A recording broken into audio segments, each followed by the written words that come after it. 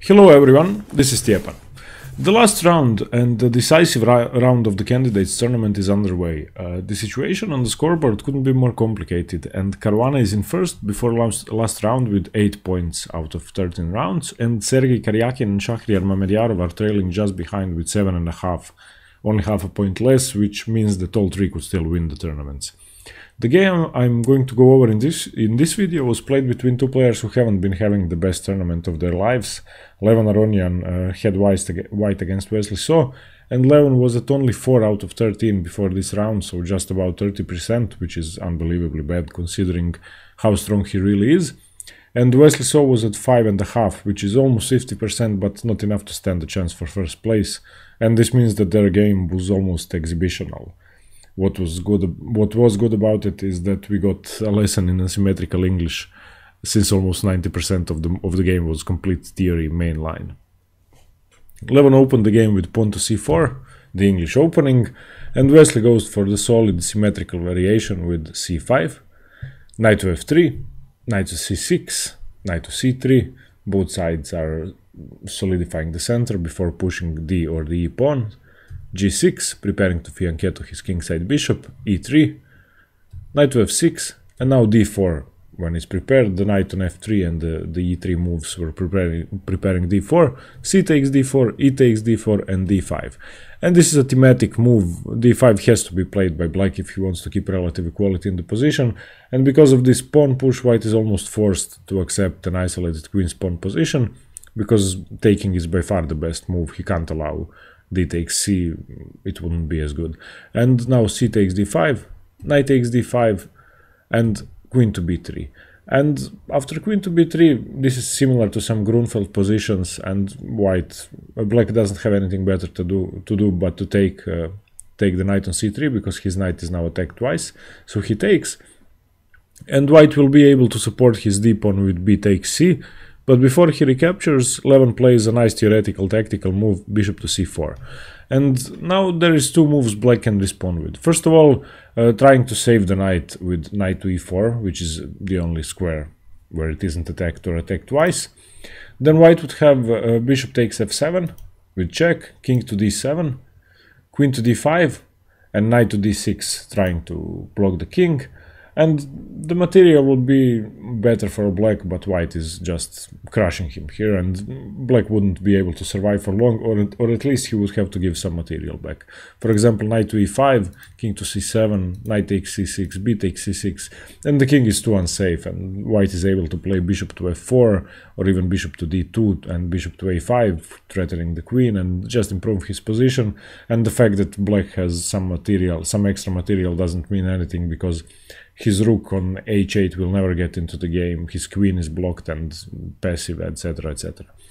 After bishop to c4, another move that black could have considered was knight to a5, trying to disrupt the queen and the bishop for the moment and attack the queen, but white would have bishop takes f7 once again with check, so no time to take the queen. King d7, queen to e6 check, king c7, bishop f4. This is just completely lost because black has to give up the queen in this position. The move that is commonly played after bishop to c4, which does work, is knight to d5, which immediately gives the piece back instead of just allowing white to take it on c3, and white is forced to take, otherwise black will save the piece with d6. So now after bishop takes d5 and d6, this way white at least still has an isolated queen's pawn, and black didn't repair his pawn structure.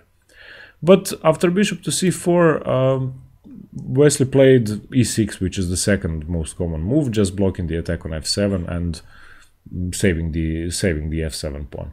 And actually, this position after bishop to c4 is still very theoretical, and there is over 400 games from this position, and in 250 games, in more than 250 games, knight to d5 was played, and e6 was played in about 80 games. So Wesley chose the second most common continuation. After e6, now Aronian recaptured the knight with b takes c3, and now Wesley is actually threatening knight to a5 in this position, forking queen and bishop, but it won't work as long as white is able to check on b5, gaining a tempo and saving one of the pieces. So he first covers the diagonal with bishop to d7, but Levon knows his theory too, so he retreats with bishop to e2, to make sure knight a5 doesn't work. Wesley plays it anyway, queen to c2, and now bishop to g7, fianchettoing, bishop to a3, now preventing black from castling, and in this position they go for a repetition. Even though this is still theory, there is still some games in the live book from this position. So bishop to f8, bishop to b2, they decline a trade and just repeat moves. And on move 17, they resigned. They agreed to a draw. They didn't resign. I don't know what to say except that I feel terribly sorry for both of them because of how bad they did at the candidates, and I'm sure it must be just crushing psychologically. And there could have been a million reasons for such a poor performance, especially for Levon having such a poor score, and Wesley actually did okay. And I don't know what it was, but I hope both Levon and Wesley can learn a lot from these 14 games and not dwell on the result too much, because they are both definitely going to be competing again in 2 years, and they are still in top 10 in the world, and they are still amazing players, but perhaps they just need some more mental stamina. And I'm sure that tournaments such as this one, which are so crucial and which can get you to challenge Magnus for the world title, and there is nothing greater in chess than becoming the world champion, create immense pressure on your mind, and starting off badly in the tournament can just destroy you for the rest of the games. And I think that happened to Aronian. He had a solid start and then just continued to play horribly until the end of the tournament and lost most of his games. And Wesley actually started with 2 losses, then drew 1 game, and he was back and forth for the entire tournament and never really stood a chance to compete for the first place. So